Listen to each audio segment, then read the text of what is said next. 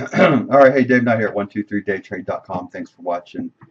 Thanks for being here. I'm in a short. I thought I would just do a live video. Obviously, it won't be coming. I got to be going to work, so by the time it processes and whatnot, it's not going to come across. But I wanted to at least video it. This is the inventory report trade day. I used this as my stop up here. Entered on this little bar coming down right here. Get my screen draw tool out. Now, obviously, I don't know if it's going to work or not, but we have basically we've been coming down, right? And then I'm looking for a retracement at least down to R1, and if not, trying to reach down to the pivot point. That's kind of the overall goal right now. Pivot today is at 41.22. That's kind of the overall goal I'm looking for right now on the trade if I can get it. So basically, almost a 90 tick move or so. I've locked in 5 ticks on the trade. I'm good with this right now. It's already moved 1p my favor, and I want to make sure to lock in the 5 ticks, and because there's no guarantee that the market's going to go down. I mean, we're trading between R1 and R2, so it could easily go up and then be an up day, just like kind of yesterday was for the most part. I'm looking for, let's see, if I pull out a higher time frame, 15-minute chart, I'm looking for us to come back basically into this range right in here, where I believe perceived demand is. And so you look back the last few days, this is where a lot of the action was. So reaching back down in here is kind of the overall goal.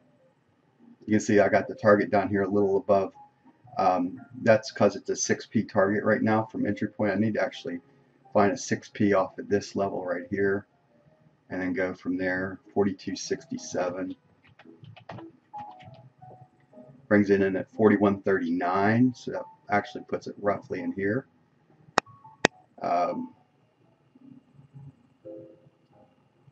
But from entry point, no, that's not really how I want to look at that one.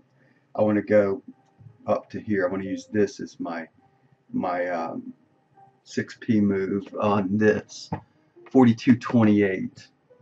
The setup 42.28. 6p move from there is actually 4100. So that's kind of where I want to be right now at 4100. Don't want to be on the number though, but 4101. 4091 is Gann 90-degree angle, and got 4057 Gann 137.5. If there is 4058 right there at an 8p move. 57 would be 67 roughly. If we do get a nice move, that's kind of where I want to be right now. We'll call it 77 for now.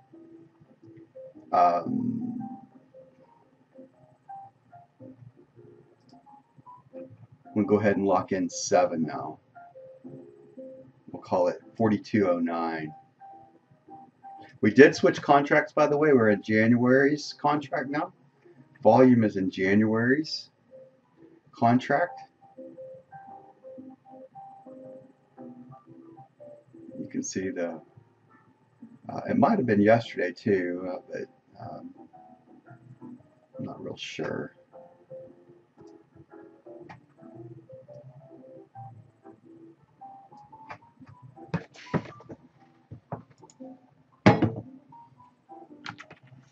Usually you can take a look at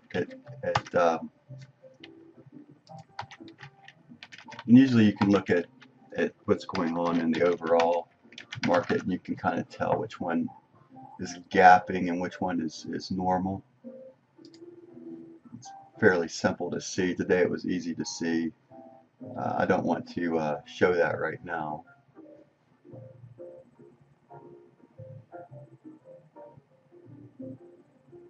Since I'm in a trade, maybe I'll show it after the trade's up. Now, I do have a limited time frame that I can be here today because I have to go to work starting at 12. So I will have to wrap this trade up no later than 11:30-ish, close to it.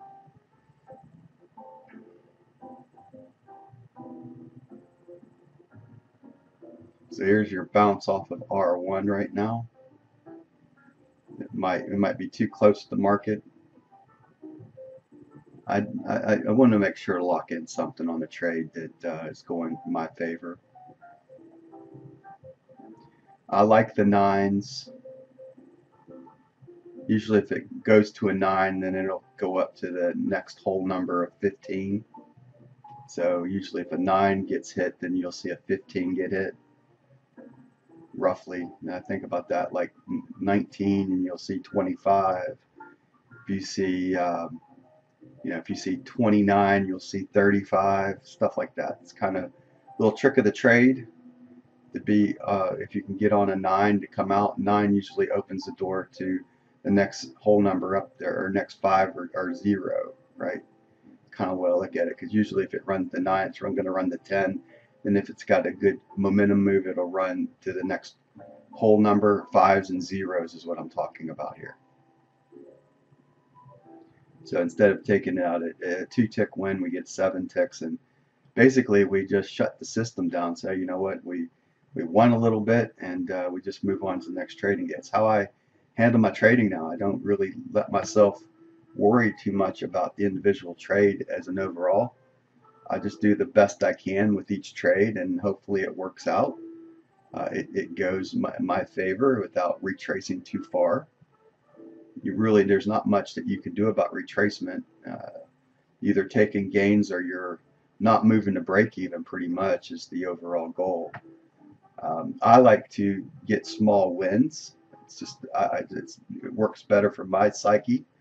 I'll mess out on some retracement trades that'll come up through my entry point, but what I'm looking for as an overall, as a trader, is the market to kind of do something like this, and then I stay in the trade. But actually, that wouldn't have kept me in, but something like, let me rephrase that again. So something like, let me reframe that. So something, whoops, no, damn it, something like this, and then coming down lower. If we consider this the 0 point of the trade, then this might be the 1, then the 2, and then we're looking for the 3, and then the 4, and then the 5, basically to come out on your wave theory. That's how I like to handle my short side trades on looking at the overall on a 1 contract trade. 2 contracts, we're trying to pick up the 200 bar line. Go ahead and lock in an extra one now. Get 8. Don't like being on 7 so much. We break here. I want to lock in 10 ticks now, though.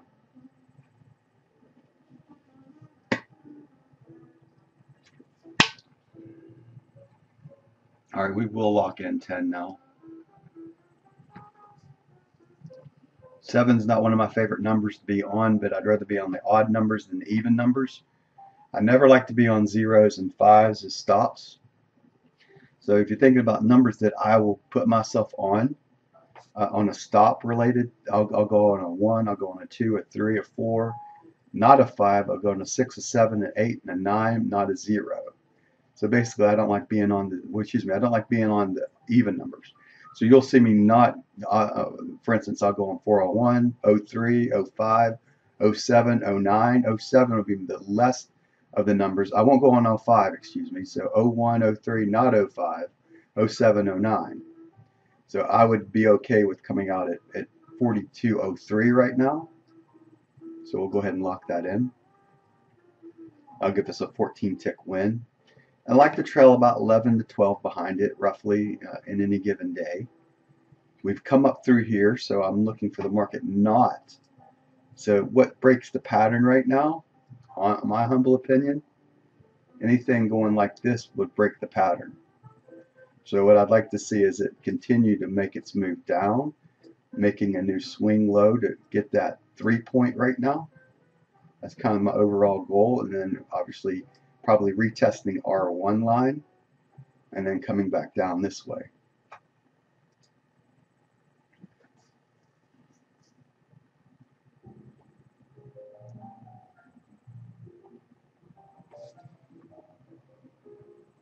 All right, we're going to go ahead and lock in 42.01 now.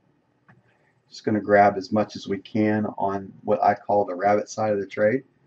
The other side of the trade is basically if I had the second contract on, I'd probably be sitting on the 100 bar right here, right in this area. The 200 bar slope is not steep enough yet for me to want to get on it yet. So I'd probably be at right here on this one, roughly 42.07 with, was that 42.09, 10? Yeah, 42.09 roughly would be where I would be. I don't think I would be at 42.12 yet. I'd want to see it continue. This is not a huge down move right here, by the way. So it did make a new low. Now we need to look at what's going on down here. So is it starting to turn over? Are we seeing MACD and William percent R confirming that the down move could possibly be over? What about volume? What's volume telling us? Volume showing red right now. A lot of times spike reds on a high will drive down some. You'll see a spike red on an up move. You'll see it kind of go down, and you'll see a spike red on a down move kind of blow through it for a while and then settle in.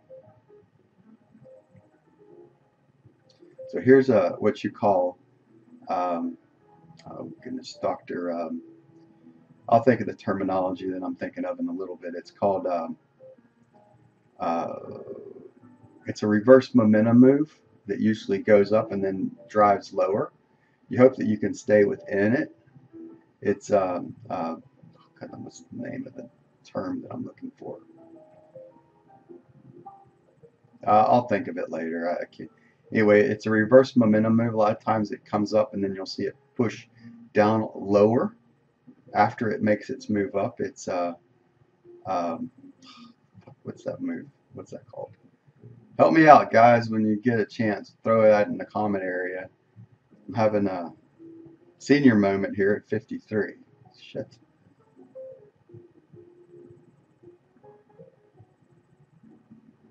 Basically, the nutshell of the technical on this is it moves up quickly and then it goes down even lower. So when you're moving against when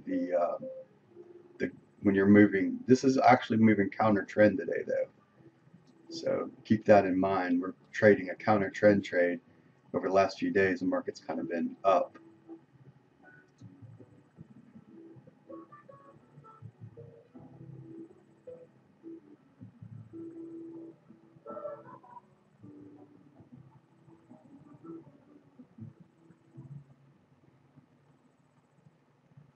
I'm trying to think of the name of that still. I mean, it's escaping me right now. I'll be at work today and all of a sudden it'll dawn on me what this is.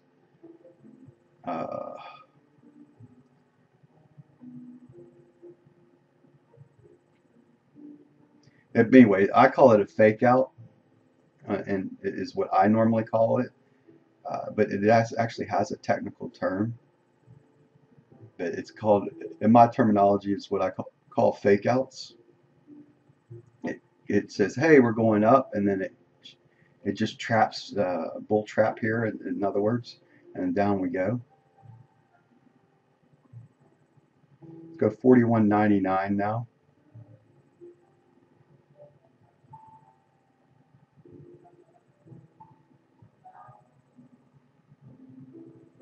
I'm also looking for the market to get 40, 50 ticks too. These are good days for me to be able to knock that mark out. So we've locked in roughly, what, 22 ticks now, roughly? Looking for the market to reach back down here at pivot points, what I want to see.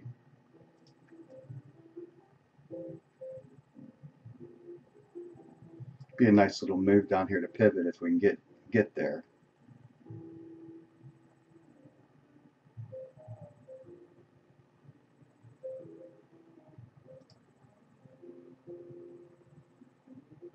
So once again, the 9.9 opens up the 0.5, right?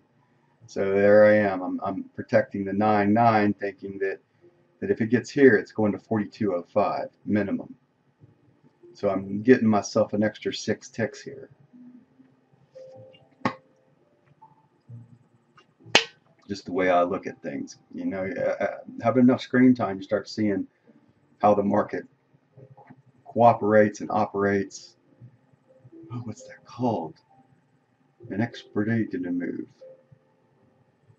Oh, it's in the tip of my brain. I can feel it coming. Counter move. I call it a fake out. I'm thinking about the guy I studied recently. Went back through some of the courses I had bought years ago. Now I can't think of the stupid name he calls it. Figures. Senior moment's what I'm calling it right now.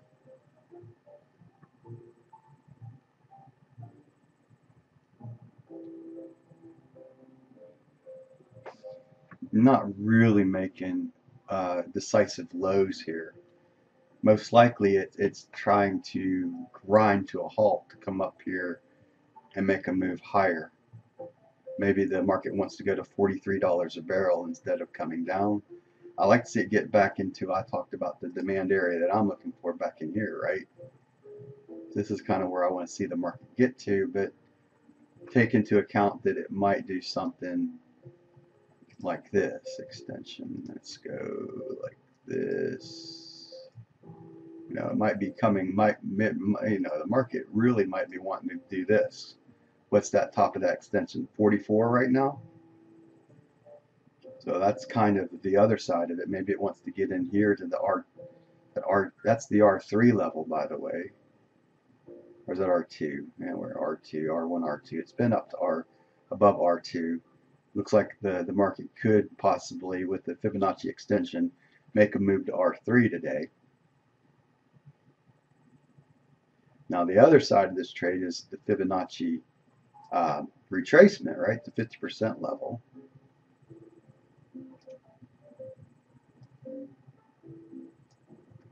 %, basically puts it into the range I've been talking about, right? We're at the 67.8 or 38.2, whatever you want to look at it. I'm looking for it to move into, well, basically down here to the pivot, looking for it to move down into the S1 line. Now I want to kind of come in between the two here. What I want to do at this point in time, if I can stay in this trade, which who knows, I want to look at 40.75 and 41.22, divide that into 2 and see where we're at. 40.98. So we had 4100 is one of our targets, so that'll be where we're going to. Be 4101. Looks like we're getting ready to get run down anyway, though.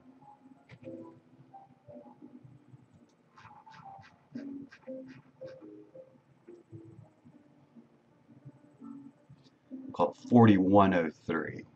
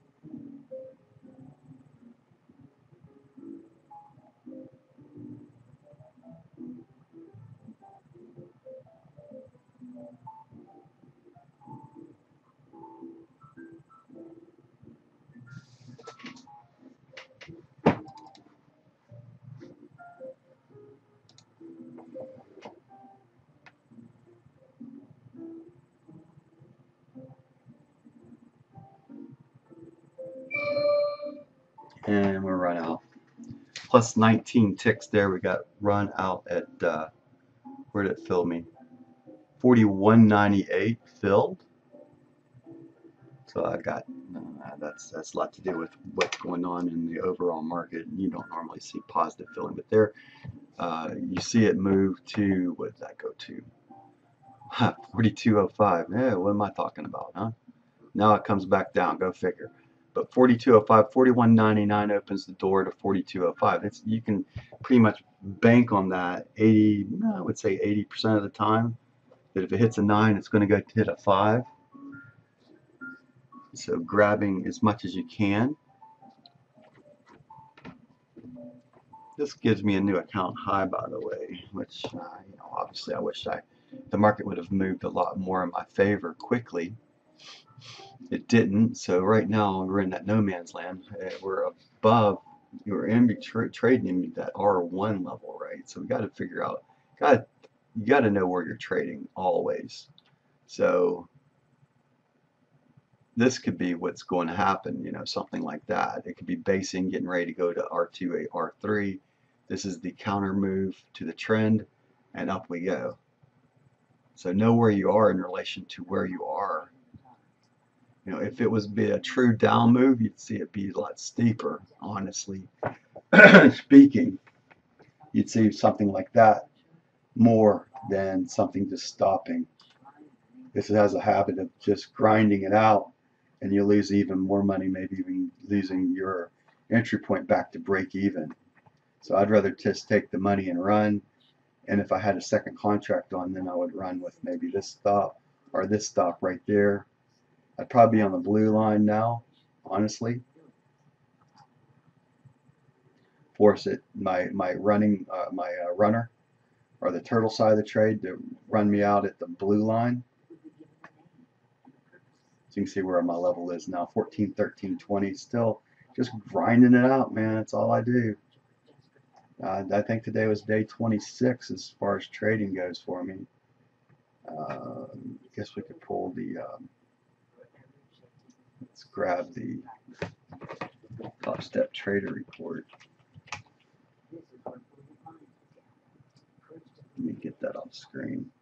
Really don't want you to see my login information.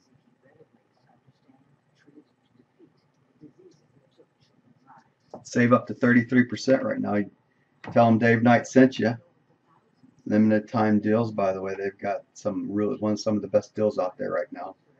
Just let them know TradeCraze or David Knight sent you, and they'll take care of you at Top Step Trader.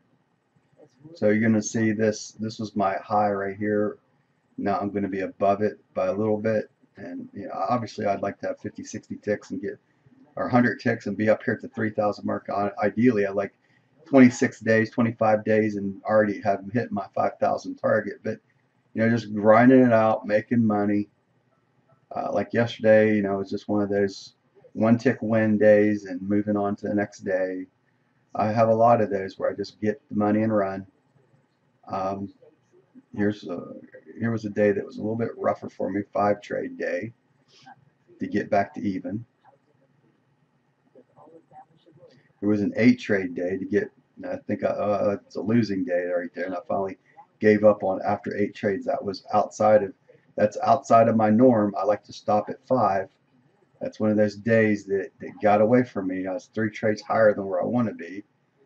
Here's 5. Here's 1. Here's 5 plus 1. I will have my 5 plus 1 rule right there. I will run with that occasionally, but ideally I like to be somewhere in between 3 to 5 trades on a day. Ideally speaking, I want a 1 trade win.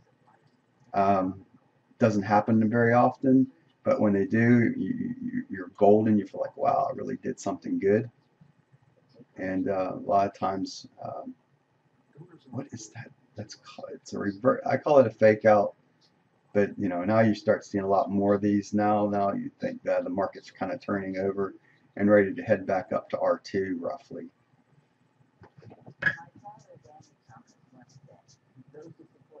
See it equaling out over here and then pressing a little higher.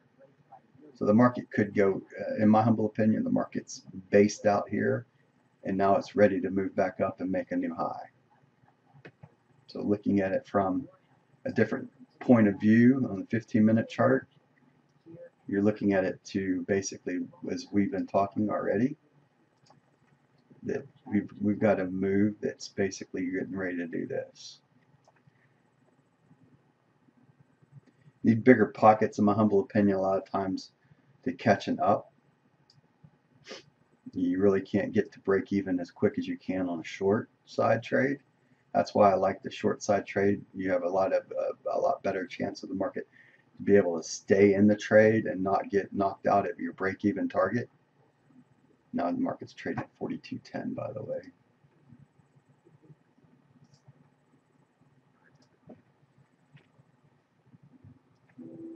All right, that's going to do it for me today. This is Dave Knight here from 123 Day Trade. I got to roll here. It's almost 11 o'clock. It's time to wrap it up. I'll process this video and we'll get it up later tonight, probably by the time I get home, or tomorrow. Show you this trade tomorrow, today, live in action during the day. Obviously, I got to work around my schedule as well. This is Dave Knight here from 123daytrade.com. Thanks for watching. Thank you for being here. Have a great rest of your week. We'll see you soon. Bye for now.